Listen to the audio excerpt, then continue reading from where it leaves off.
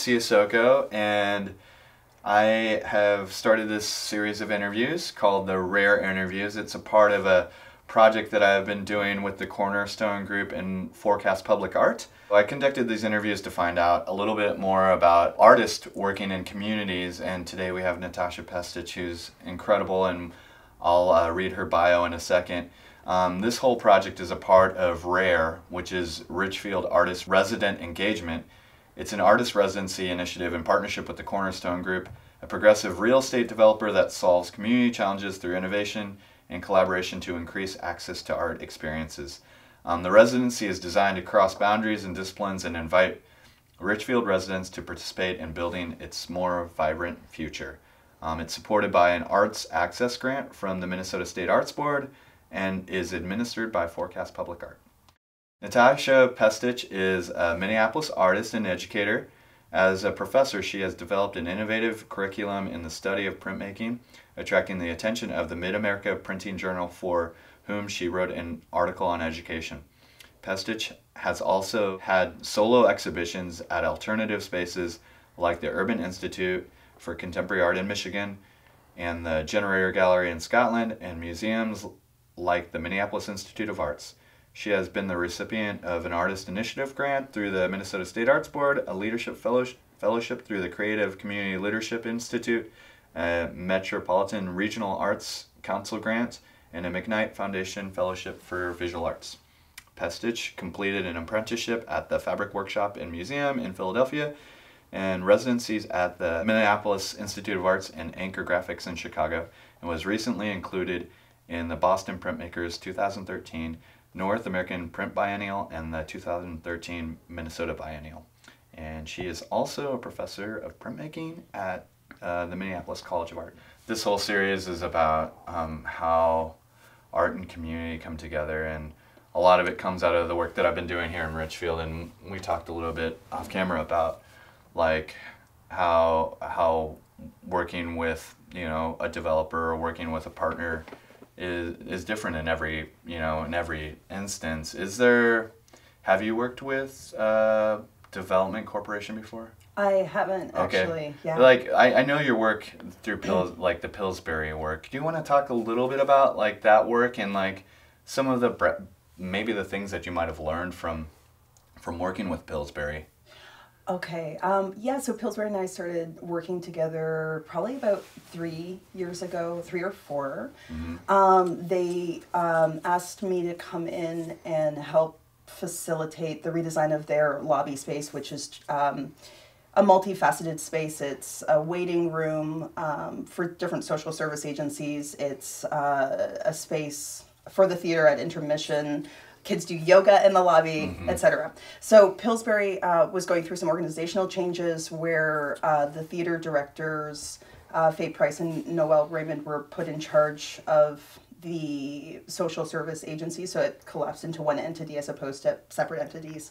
And they wanted to create a space that really reflected how arts was, the intention was for arts to be integrated into all of the work that they do there. So I actually brought some MCAD students over to spend time. We probably spent about 3 months at Pillsbury. And as a side note, it was really, you know, like when we talk about community work, I think at first it was to be invited to do this was a little hard because I hadn't really had an in-depth relationship with Pillsbury. So we spent 3 months really just spending time, you know, understanding what they do there. The students got integrated into the teaching programs for youth so that they weren't just coming in and painting a wall. They were working in different capacities at Pillsbury so that they got to know people there. So it was co-designed? I mean, were the programs co-designed, or did you guys, like, you and Noel and Mike, did you guys sit before and implement them, or was it like, talk a little bit about that process. The design of the lobby, so basically they had, I guess the best way to describe it is sort of like an institute process where they were meeting with people who worked throughout the building and using theater and using different things to visualize what they wanted the organization to be moving forward, I guess. I mean, they would be able to tell you better than I, but and when we came in, we did poetry workshops and sort of, yeah, almost like metaphorical exercises, a little bit of drawing exercises to imagine, you know, to find some common ground without, I guess, limiting the complexity of, you know, all the needs and ideas around that space. So for instance, you know, when you think about public-based art or, you know, installation-based art, it's very easy to say, I want a garden, or I want a mural, or I want to paint this wall, or whatever. So the question that we pose them is, when have you felt successful or really happy in this space? And if you could do anything to change it, and we really encourage them to think, like artists think, like outside the box, what would you do? You know, and it could be surreal. And the things that they came up with were super exciting, like, you know, I would like to take this boardroom table that I feel limits me from a conversation that I want to have and cut it into multiple parts so that I can move freely around this room. Or I would like my office walls to be able to come down so that it's more open access and then come back up if I need time to work. So we tried to take, and there are many other sort of visualizations like that, we tried to take that and start to imagine what that might look like. So in addition to painting the walls, we actually had some furniture people come in, hear that feedback, and actually build tables that could be one and then separated into multiple tables, etc. And then, so the real visualization came out of workshops with the staff, really talking about the feeling that they wanted, and then we would come up with some designs responding to that, and then they would bring their input in again. The painted columns that you'll see at Pillsbury, there's words embedded in them. All of those words came out of the poetry workshop. They're really hard to see. They're sort of kind of coded in there. And then the staff and everyone participated in the actual painting, and then the full cycle interns that work just down the street that are part of Pillsbury, they actually designed and printed the couch covers that are at Pillsbury. Wow, that's fantastic. Yeah. So in my practice, I try to think about ways that we co-create from concept to realization. That's a siloed part of your whole, the whole package the whole, like, everything that you bring. And it's like, I feel the same way in my work, is that I do my own studio thing, I teach, and also act as a designer. I mean, are those silos something that you really think about, or you think only the artist thinks about that? Or, like, how does that play into, like, you, like, authorship too, you know? The silos, are they necessary and to do good community-based artwork? I think the best way to answer that right now is actually something I really struggle with. I think the silos are imposed. I think they're structures from maybe an older way of organizing society, and a lot of the my desire to work in communities actually comes from my mother organizing activities more around, she was a phys ed instructor, so much more around physical movement, etc. in our neighborhood when we would have things come up, like issues come up. You know, cars are driving too fast, and, you know, I was really frightened by that. And, you know, she's, okay, so we'll take this moment where you're afraid and let's own that space. So let's create games that we play out on the street with the neighborhood, and then learn, to make people slow down, learn to kind of face your fears and that kind of thing. So for me, you know, I think going through art school and everything, when I became interested in, I didn't know what community-based arts was. I went to that capital A art school. You know, a lot of my ideas seem to be translated into installation. I was always interested in space. Bringing it back into a white-walled space. Right, because that's the space you think you have, or that's where it goes, you know. I mean, I became very interested in interviews and, you know, I was doing projects actually about home, because I don't know if you knew this, but my family and I were evicted from our childhood home, and art for me was that anchor that kept me sane through that process. And so I was still unpacking that personally in grad school and questioning this idea of home, and having subsequently moved a lot afterwards. And, you know, I became more interested in the interviews, like talking to people. That, you know, and that response from art school, which I understand my mentors were trying to think, the best for me, like what I should do, but they were really focused on, the New York gallery scene. That's, where you want to go. And I was looking for an alternative. And I didn't find that until a couple of years later in Philadelphia. So to answer that question, I think I'm still fighting with those. Yeah, no, I mean, as an MCAD professor, you have to. I mean, it is a very object-based thing. I think I have that same thing too. It's like the push and pull of like creating your own work and doing stuff collaboratively. I mean, it's really hard. I loved, I mean, when you have those opportunities, like you had at MCAD, the show that you had for McKnight, like that was super thoughtful. And I don't know, would you take a moment to talk about that? It was a series of screen prints that were about a fictional group of people that were doing like a social practice project that collapsed on them, right? And so they were like ephemera, like made up ephemera of the incident, right? Yeah, like, exactly. I mean, I think that's brilliant. It's like, how do you, it was so complex, and I don't know, can you, talk about that process? I mean, I think developing that. Yeah, I think going back to that silo idea, I'm constantly trying to think of, how do I bring these worlds together a little bit more in a way that's comprehensive, and that's something I'm really thinking about now, having had a child over the last couple of years. I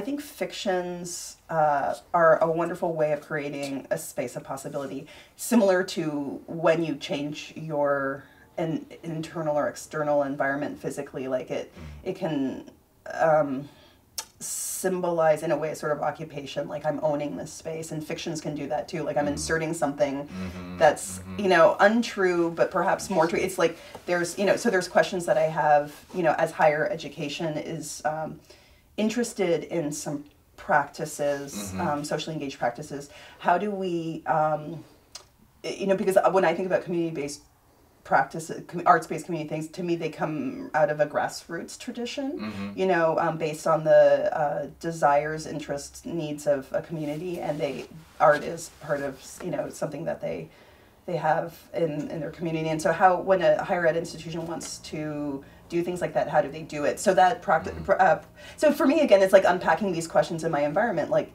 for instance, MCAD, if we were to have a community-based program in the future, or we do have an art and community class, how are we conscious of that lineage, where it comes from, and like what is the role of institutions, and how do institutions need to change, and how can they be good partners? So I think for me, it's a way of, through humor, is a way of asking those questions. It's fantastic work. What I've been grappling with lately is like, I'm gonna switch gears a little bit, but like, incidents like the Jamar Clark case, right? So this is a deep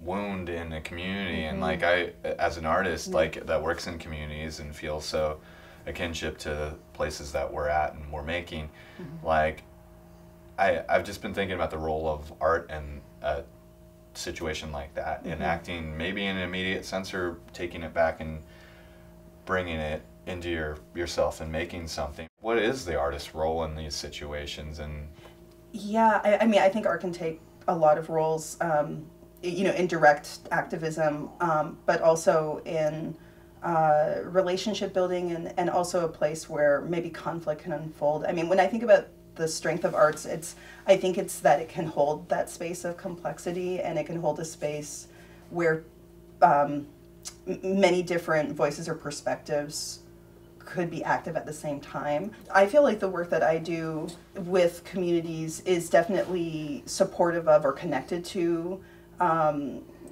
community-wide transformation, but I think that transformation also begins with personal transformation. So how do we become aware of ourselves, like our privilege? How do we understand how we communicate? And art can be that way, and speaking like strictly with community-based work, art can be that way of building a relationship that transcends language. Like you can co-create something, and it's also about spending time, and it's about listening. All of the projects that I've worked on always involve a lot of listening, and even through the process of making, we talked about authorship earlier, like there, how I speak and how you speak, we might misunderstand each other, and or we might have a sense of ownership of something, and there's a lot of potential in even the creative process for conflict or miscommunication to happen. And I think that is actually really good, you know, because then you can unfold it through like a constant process of, you know, making the work and talking about the work and connecting back to Pillsbury. You know, because after the lobby, they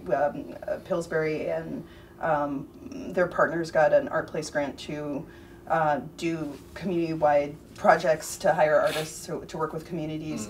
And they, the theater, Breaking Ice, did a piece about gentrification.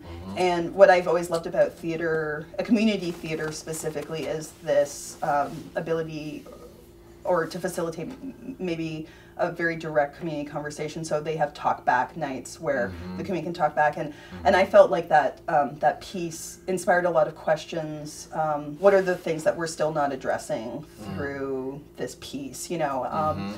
And it became a catalyst, I guess, for digging deeper and thinking about how we're all responsible. So yeah, so that's kind of a long-winded question. I think, you know, art, it's multifaceted, it's educational, it's empowering, it's healing, but it also, I think that we really need to occupy that space of maybe conflict a little bit more too. Like art can, you know, art can bring up a lot of deep things and questions, and if we can stay with it, and you know, and I think the longevity is important in you know, a lot of the projects that I work on. You know, Pillsbury, we're still working together, and it's, I don't think it's something you do a project and then issues are resolved, or you know, they might just be opened up, like they open up more questions. So yeah, I mean that's the push and pull. I mean, even like with going back to the Jamar Clark case, it's like I think our power as artists is in that,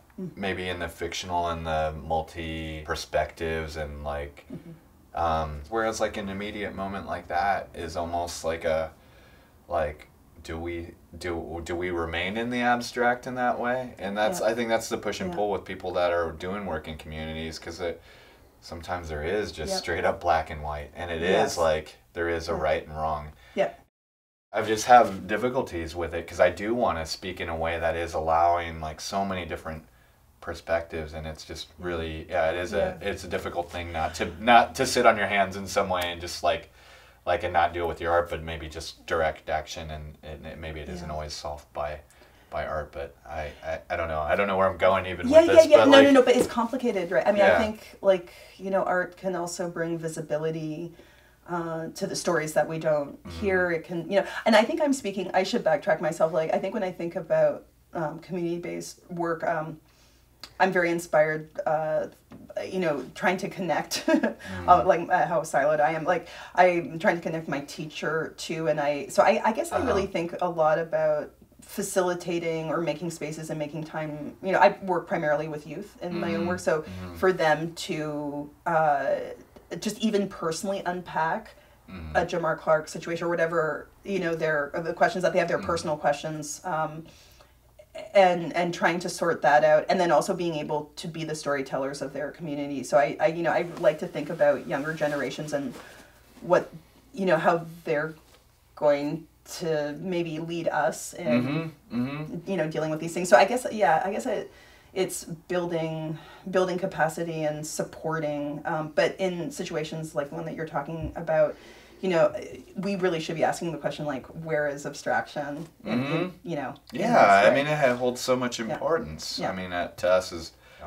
But it's I do think it's important. Like, you can support. I mean, activism can be explicit and out there, but it's also. I mean, I think communities transform, and we personally transform over time, and it takes time. And art, I think, is, if we integrate it, and we're always again asking those questions and asking questions about power and who benefits, and it's, you know, so I do think you have to be responsible as an artist, but I think you can be an activist or make change happen in a way that maybe seems quieter at first, but is supportive. But I think in that quiet, again, you have to be really responsible. Like, what is the conversation that's being had? What's not being had? What's, you know.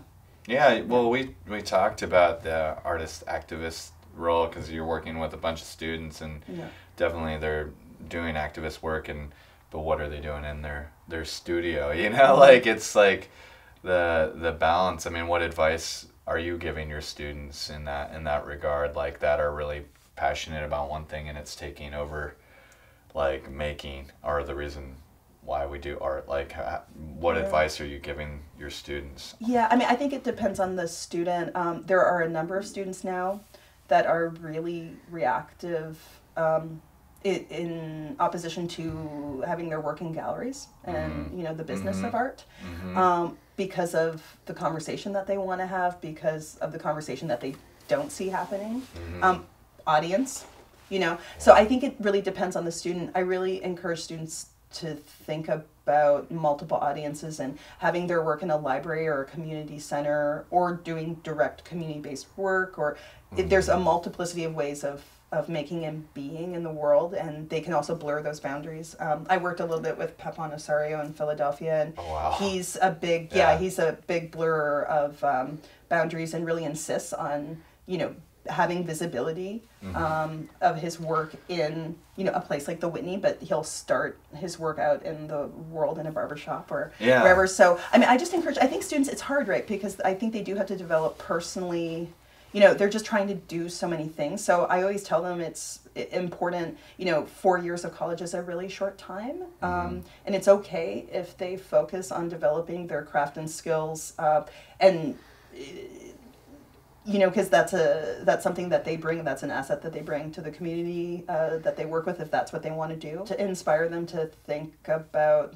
you know, not settling for the existing structures that we have, right? So, and I mean, so that's hard. I mean, it really is. Oh, it is. I think what we talked about before with the multiple silos, it really, what power does the title of artist hold, like in a space that's like an activist space, you know, or like a city government municipality. It's like Pepon Osorio is like, he's such a rock star artist that he can just go in there and just say, I'm an artist, you know? Like, I guess I just don't know what the title of artist means to others, and like what like power it holds just to put that on the table. I mean, I know it's a powerful thing. I mean, can you speak about that? Oh my gosh, yeah. I mean, you've had probably more direct interface with government organizations or developers or things like that. So it's maybe different from what I've experienced. I've done a lot of teaching artists work and work with grassroots organizations. So it's always like artist first, like they know you're an artist. Like, I've worked with churches, and I'm backtracking and trying to think of how to answer this question. I agree. I think it's about educating people, and I'm thinking about artists, like when I teach my art and community class at MCAD, we talk a lot about partnership and roles, you know, that while the artist is there, they're just as, I mean, it's a partnership, and everyone brings a certain skill set or knowledge base, and then it's a matter of like, how do you work together? From my friends who've worked with government, I think there's a code switching that happens, and there's like also maybe sometimes like being taken seriously, or you know, for people that are maybe used to dealing with things in a more black and white capacity, how do you invite the gray, you know? So but that's not something that I guess I have personally experienced, although I'm really comfortable. It is, I do think a lot about roles, you know, and you know, I'll usually be working with, you know, a pastor or a social worker, or, you know, or a teacher, or people who have embedded deeper relationships maybe in the community than I do, because perhaps I'm the new person who came in as the artist. And so I think we all, like, that's socially engaged art is really a community-based endeavor, and everyone brings something to the table. But so I don't, you know, I'm not sure how to answer. Yeah, well, I'm not sure. I asked a very like succinct question. I was just kind of rambling. I appreciate you taking the time to talk, Natasha. And check out her work online. And thanks. Okay, thank you.